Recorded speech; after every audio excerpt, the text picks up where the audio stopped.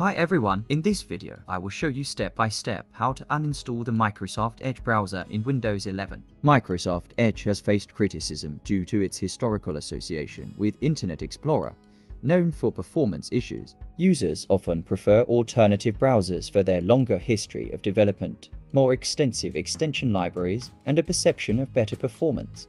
Deleting Microsoft Edge from your PC is not that easy. However, there are various methods available on the internet, most of which no longer work. Don't worry, I will now show you a working solution for the latest Edge browser. All you have to do is delete the values in the Windows registry and create a key.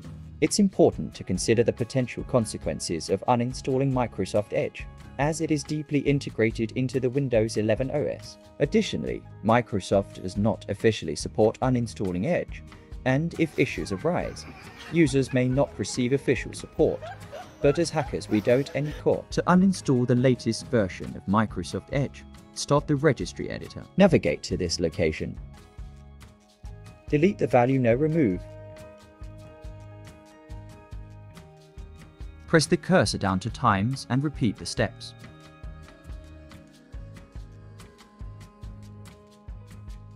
Now create the key Edge Update DV.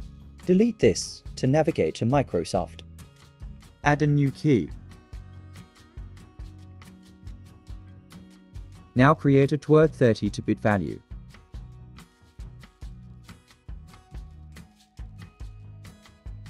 Double-click to change the value from 0 to 1.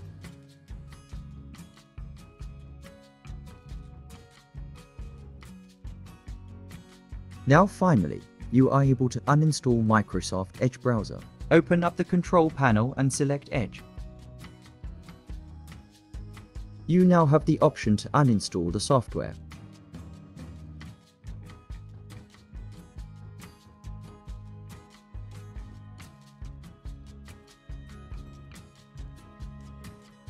And there you have it, folks. You've successfully uninstalled Microsoft Edge from your Windows 11 PC. If you found this tutorial helpful, don't forget to give it a thumbs up, subscribe for more tech tips, and hit that notification bell so you never miss an update.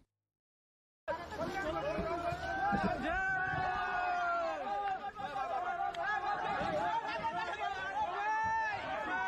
Mì Gõ để không bỏ lỡ những video hấp dẫn.